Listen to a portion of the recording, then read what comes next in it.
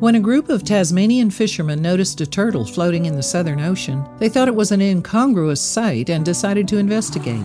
Whatever the thing was, they knew that it was way out of its comfort zone that far south. But when they maneuvered their boat closer, the fishing party saw that it was a turtle, and it was not in a good way. That is when they downed their nets and decided to help the desperate creature. When the fishermen made this sighting in January 2017, they had been trawling off the southeastern coast of Tasmania. The Australian island state is located in the Southern Ocean and is surrounded by a fascinating array of sea life. Indeed, as well as many species that are native to the region, Tasmanian waters play host to a number of visiting whales, dolphins, seals, and seabirds. So it is safe to say that anyone who spends time on the open seas near Tasmania will see their fair share of marine life. However, when the fishermen spotted one animal on their outing, it gave them pause. That's because the creature was a loggerhead sea turtle, which is far from native to local waters. In fact, loggerheads are commonly found in the Indian and Pacific Oceans. Plus, they rarely venture as far south as Tasmania, where the water can be much cooler.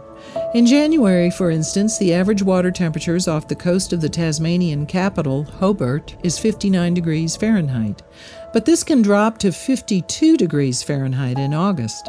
These are temperatures, then, that can seriously slow a loggerhead down.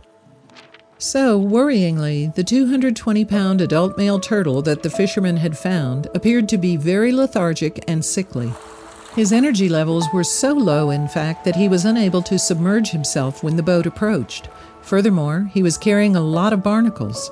The presence of so many of these sea parasites indicated that the turtle had been inactive, possibly through illness, for some time. Concerned by the condition of their catch, the fishermen decided to call the Marine Conservation Program. Based out of Hobart, this organization monitors the populations of Tasmania's ocean-based mammals and seabirds. Its hotline's primary function is normally to allow the public to report sightings of aquatic mammals in distress. However, it was more than willing to send out some of its operatives to assist this ailing turtle. So while they awaited help from the Marine Conservation Program, the fishermen tried to pull the loggerhead onto their vessel. "We were so happy to help this turtle in distress," one of their number, Richard Moore, revealed on Facebook. "We spent 3 hours on the bay at White Beach trying to get him on our boat. It was such a great moment when we dragged him on board." Soon, though, staff from the Marine Conservation Program came to relieve the fishermen. The deputation from the Marine Wildlife Welfare Group then arranged temporary accommodation for the turtle overnight at the nearby Dun Alley Fish Market. They also organized a veterinarian appointment for him the following morning. In the meantime, the conservationists set about the painstaking task of removing the barnacles from the patient. They had to carry out this process one barnacle at a time in case the creatures damaged the turtle. Another of the rescue team's biggest concerns was the distinct possibility that the loggerhead had consumed trash from the ocean. After all, almost 26,500 tons of plastic makes its way into the world's seas each year, so it is easy for marine life to ingest dangerous items. And due to a strange similarity to another sea creature, one of the biggest threats to turtles are plastic bags. Also, if you've not done so already, please subscribe to our channel and click that notification bell to get inspired by these animal stories every day. Now, back to the story. Yes, loggerhead sea turtles often confuse floating plastic bags for jellyfish, which are a staple element of the species' diet. However, once consumed, plastic bags can cause catastrophic damage.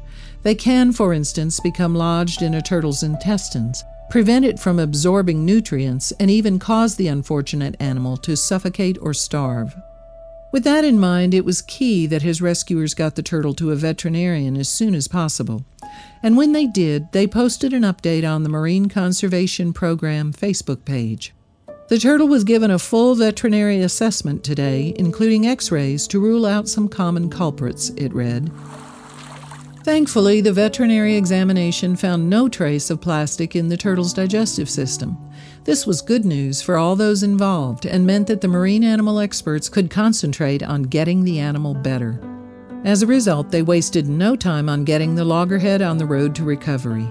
The turtle has been given fluids and stripped of its barnacle hitchhikers, a Marine Conservation Program post updated those following the story. It is in rehab at the MCP's facilities in Hobart. Monitoring over the next few days will determine the next step. What puzzled his rescuers the most, though, was how the turtle had arrived in Tasmanian waters in the first place. In Australia, loggerhead turtles breed only on the Great Barrier Reef in Queensland and northern Western Australia, the Facebook update continued. However, this animal could belong to one of 10 global subpopulations. Genetic analysis of loggerhead turtles found in Tasmania showed some originated as far away as Oman. But the Marine Conservation Program update gave no indication as to what had caused the captured turtle's lethargic state. It may well have been because the waters off the coast of Tasmania were simply too cold for the creature. That is because water temperatures can have a major and sometimes tragic effect on loggerhead sea turtles' metabolic rates. You see, loggerheads can become lethargic when entering water between 55 degrees and 59 degrees Fahrenheit, which, as we have seen, is roughly the range of the sea temperature around Tasmania. If the temperature drops 5 degrees lower, then the animals begin to float and take on a stunned appearance. Usually, turtles migrate to warmer waters as and when is needed to avoid this scenario. Another theory online suggested that the turtle had landed himself in cold water after unwisely following a food source too far south. One Facebook user in Tasmania also claimed that they had spotted an influx of the Portuguese man-o-war on the island's beaches. And since loggerheads are known to eat the deadly jellyfish-type creature, the poster suggested that this was what the turtle was after. Tragically, the loggerhead sea turtle has been considered a threatened species since 1978, according to the National Geographic magazine. Threats to the species' existence include pollution, trawling, and, of course, marine garbage. To combat these issues, a number of international conservation efforts are currently underway. Unfortunately, such efforts were too late for this Tasmanian turtle.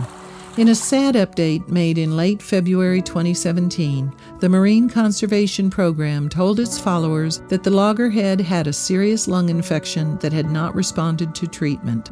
It was all just too much for the poor fellow after his ordeal. With heavy hearts, veterinary experts at the organization took the merciful decision to put the patient down. So the Tasmanian fishermen had joined a long line of animal lovers doing their utmost to save the loggerhead. It was just unfortunate that their rescue came too late in the day for the Marine Conservation Program to save the poor creature. Nevertheless, with the loggerhead sea turtle in peril, the fishing party did the right thing and should still be applauded. If you liked the video, please give it a thumbs up and consider sharing it with your friends and family. Thanks again, and we'll see you in the next one.